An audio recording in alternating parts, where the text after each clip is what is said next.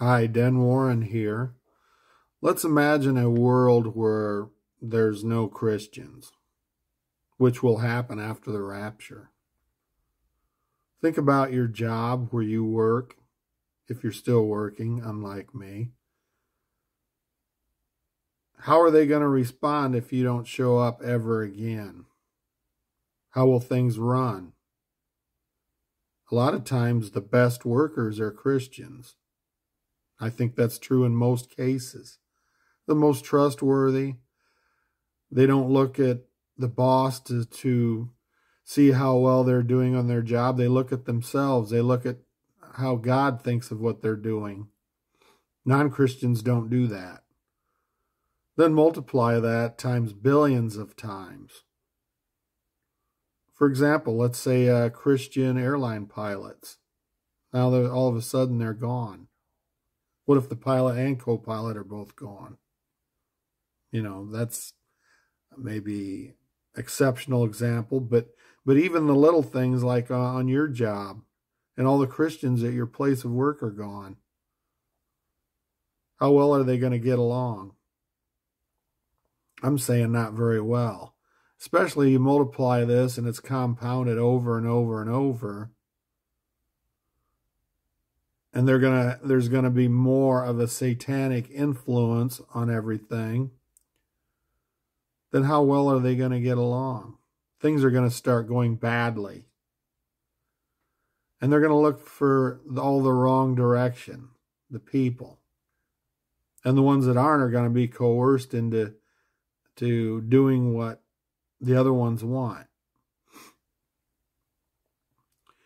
But the world has just complained and moaned and cried for so many years about how things are done, and they want it their way, and any Christian way or biblical, anything out of the Bible is no good to them. And they're going to get their way. So how well is that going to go for them? Just like in their lives. They don't want anything to do with Christ.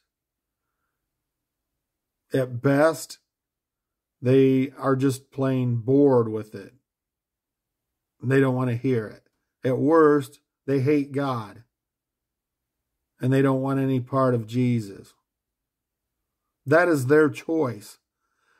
We are doing a good job of giving them the choice they need to make a decision for Christ, and they are rejecting it. It is so sad to think that without even listening, without even caring for their own soul, they're rejecting Christ. It is so sad to think about. Please help continue to do that until your last day, because that last day is coming soon, when they will have their way and we won't be in their road to stop their lovely program of all the evil things that they've got in mind. There's things going on now that I would have never thought of. How is this even possible years ago that they're doing? And it's increasing faster and faster. So let's look at for example, your average person that just plain agnostic person that just really doesn't care, and they think God is boring, it's restrictive, anything religious, anything to do with Jesus. Well, that's natural for humans to love their sin. But on top of that, God has an adversary, Satan. He's working hard to harm humans, you and me especially, in any way they can.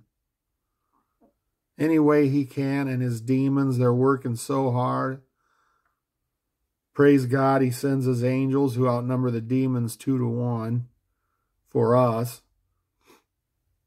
But this is nonstop. And it goes on, and humans really, they wait too long to realize they just got duped in their lives and they go on to eternity. Now, if you're somebody who came here to listen and you really do care, you need to avoid the place that God has for those who don't want him at all. He's not sending anyone to hell. He has a place, hell, for people. It's for people who don't want anything to do with him. Well, there's no good thing, because all good things come from God.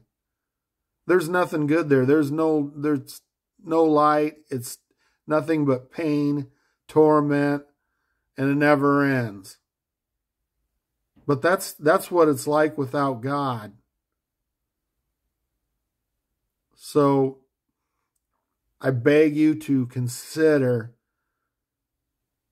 trusting in Jesus with your soul. Trust him because he was sinless. So he's the only way that humans can find themselves in heaven, is to trust him. He was a perfect sacrifice. He's the only way. He's not a way. He's the only way. He is real. The Bible is real. All this is real. Unfortunately, so many people, most people, are not going to wake up until the rapture. And even many then will not. They will believe whatever they're told because it's easier to believe, and that's the way they're used to doing. But if you're that one listening, you better take action now. You better pray to accept Jesus right now.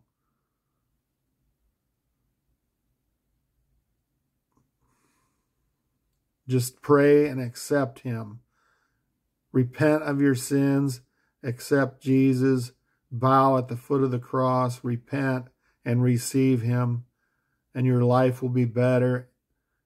And you don't find anybody who regrets doing that. So just right now, do it.